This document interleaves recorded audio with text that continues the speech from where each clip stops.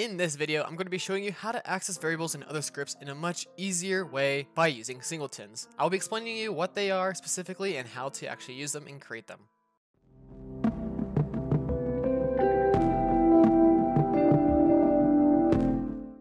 Hello everyone, it is CryptoGrounds here. Welcome back to another Unity Idle Games tutorial video. This is episode 2.1 and this is part of the 2021 series. Like I said earlier, I'm going to be explaining what singletons exactly are and how to make them and how they can be a huge lifesaver. Anyways, if you enjoyed this video, if you learned something new, make sure you smash the like button, subscribe to my channel if you're new, and turn on the bell for future notifications of videos and live streams. Anyways, just hop right into it. So first of all, we're going to need to open our controller and our upgrades manager. So let's do that. I'd like to kind of explain what singletons are. So singletons is more of a concept rather than an actual thing that you make. Like, it's not just like labeled singleton, right? Like you have a class, it's called a class, and it's not like that, okay? It's a concept, really. So basically what it does is that it prevents you from having to create these right here, where you have to drag your scripts into the manager in here.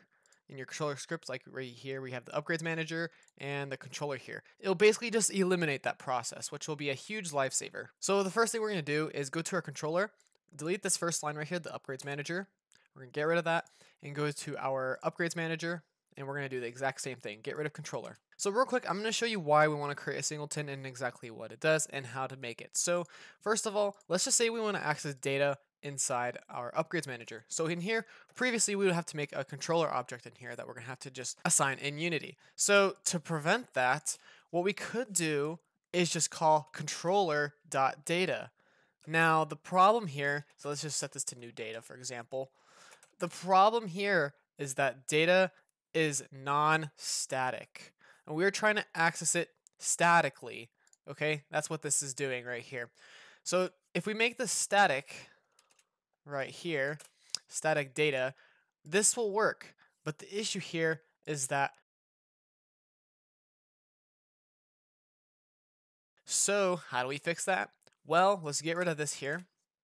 Let's get rid of the static here. And all we gotta do is create a static instance of our controller script in here, our controller class. So we just do public static controller instance. That's all we do. Not yet. We have to assign this, and we're going to assign this before anything, okay? Before even start is called. So you're probably asking, well, how do we do that? Well, there's a secret method called awake, which is called before start. So now we're just going to create a private void awake, and in here, we're just going to set instance equals to this, which is this class, this object here.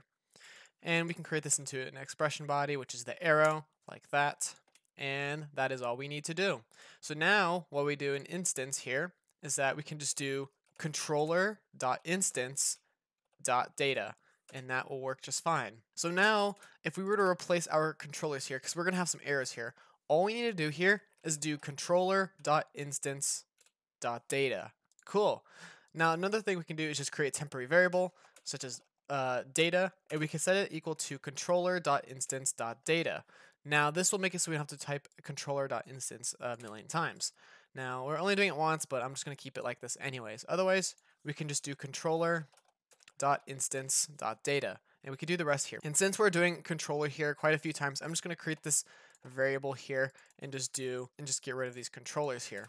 Like that. So now let's do the same thing for upgrades manager. So again, we want to create a public static upgrades manager instance, and we're going to assign it to this class right here on awake. Like that. So now when we go back to here, instead of doing upgrades manager, we could just do upgrades manager.instance.start upgrade manager.